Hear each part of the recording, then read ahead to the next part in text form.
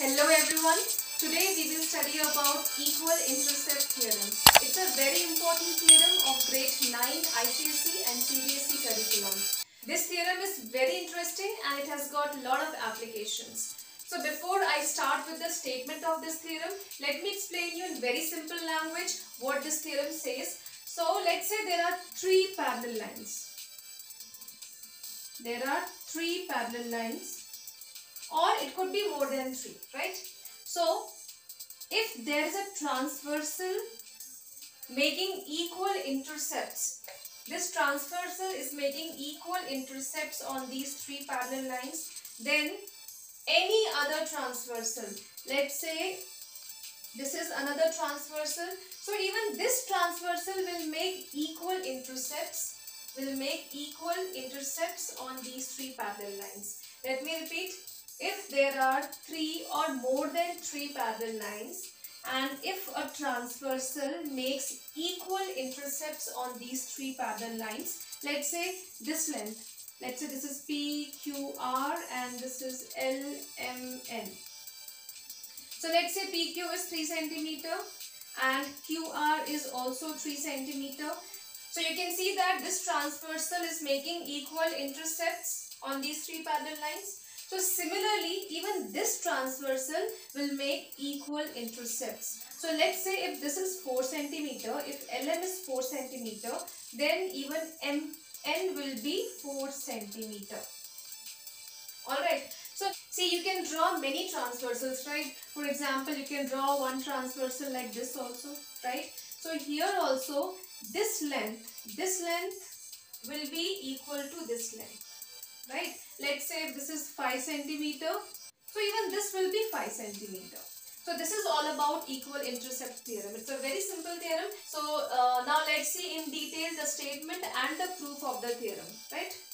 So the statement is, if a transversal makes equal intercepts on three or more parallel lines, then any other line cutting them will also make equal intercepts, right? So here I have drawn three parallel lines, LMN. These are three parallel lines, and AB is a transversal which is making equal intercepts on these three parallel lines, right? So any other transversal, so even CD will make equal intercepts on these three parallel lines. So LM will be equal to MN. Okay, so if LMN are parallel lines and PQ is equal to QR, then we can conclude that even LM will be equal to MN. Alright, so first let's write down what is given. So here L is parallel to M is parallel to N. These three lines are parallel to each other, and what else is given? PQ is equal to QR. Okay, if these two are equal to each other, then we have to prove that even LM will be equal to MN. Okay, so now let's see how to prove it. So if you observe here what information is given? We have information about the parallel lines, right? And we know one midpoint, right? Q is the midpoint of PR. Then if you know about midpoint theorem and the converse of midpoint theorem, you can easily do the proof. Now those who don't know, you can check the video in the I button. Okay, so here we will be using converse of midpoint theorem. But the problem is that we can use converse of midpoint theorem only if you have a triangle. And there is no triangle here, right? So what we will do? Yes, you are right. We'll do the construction. So here, let's join PN.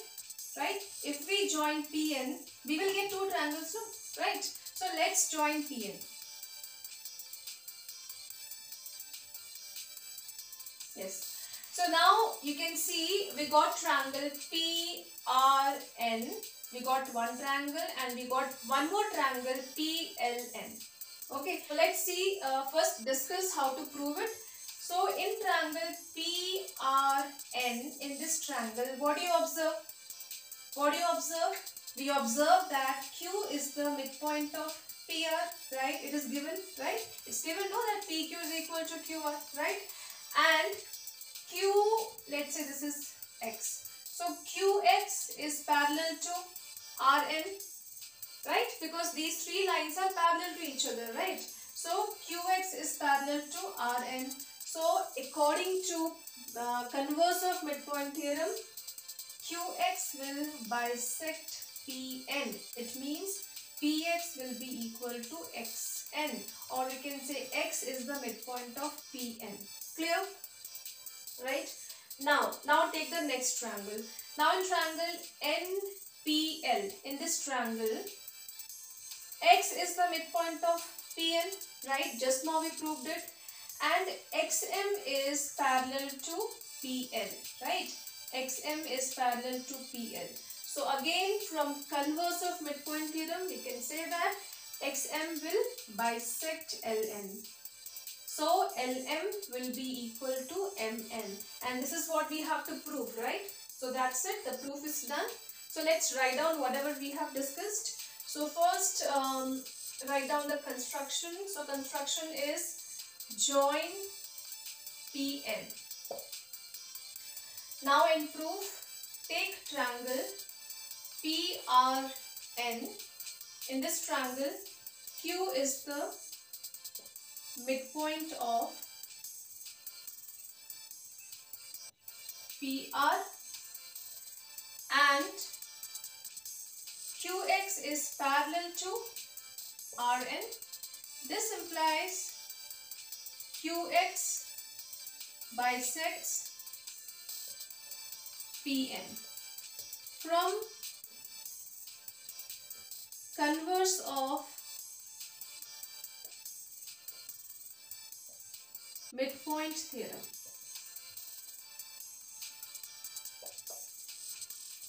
Now next, take the other triangle. In triangle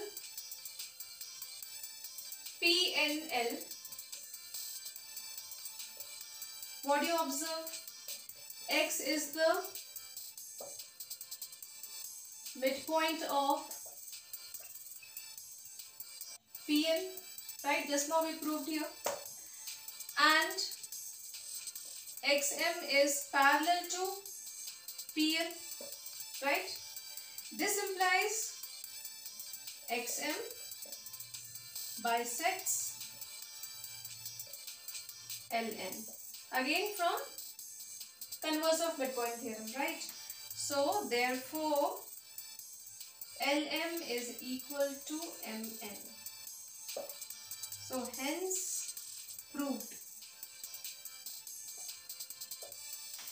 So I hope you all have understood this theorem, right? So once again, let's quickly recap everything. So the theorem says that if there are three or more than three parallel lines. So let's say there are four parallel lines, right? Okay, you have four parallel lines. Now if this transversal make equal intercepts on these parallel lines, it means if the length of these three intercepts are equal, then any other transversal will also make equal intercepts, right? If I say that this is 2 centimeter, this is also 2 centimeter, this is also 2 centimeter, and let's say this is 3 centimeter, then even the other two will be 3 centimeter, right? So how did we prove it? So we did the construction, we joined PN, then we took triangle PRN. In this triangle, we see that Q is the midpoint of PR, it's given, and QX is parallel to RN, right? So according to converse of midpoint theorem, QX will bisect PN. So PX will be equal to XN, right? Now in the other triangle, triangle NPL, in this triangle, what do we observe? That X is the midpoint of PN and XM is parallel to PL. Therefore, once again, from the converse of midpoint theorem, XM will bisect LN. So LM will be equal to MN. That's it. So you can see that this theorem and its proof is super simple. So that's it for today. I will be doing few questions on the application of equal intercept theorem. So keep practicing. Until then, goodbye. Take care.